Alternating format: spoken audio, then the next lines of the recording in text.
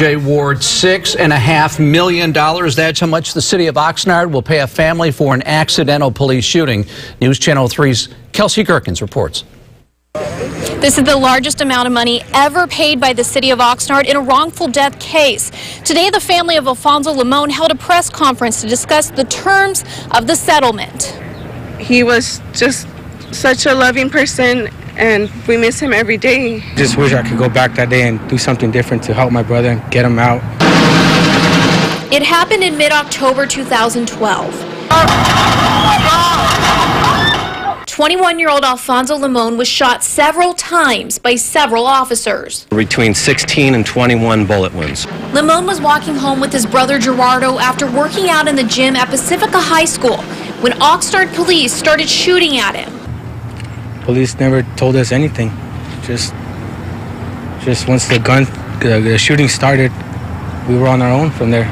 Since then, the police department admits officers mistook Limon for suspects involved in a violent traffic stop nearby. Aimed at and shot at intentionally, and it was later that they realized he was not one of the people they were chasing. In the settlement, the city of Oxnard has agreed to pay the Limon family $6.7 million. Money to us doesn't mean anything.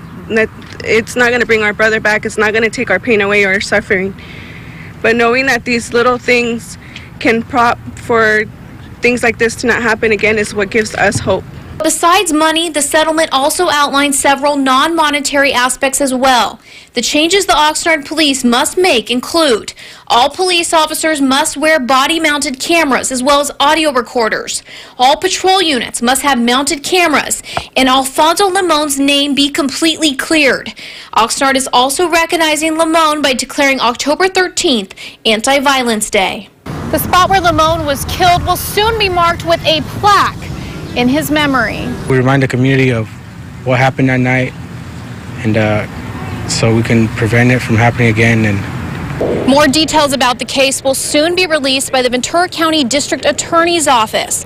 Once the DA's review is complete, the Oxnard Police Department says they will comment on the DA's findings. Reporting in Oxnard, Kelsey Gerkins, News Channel 3.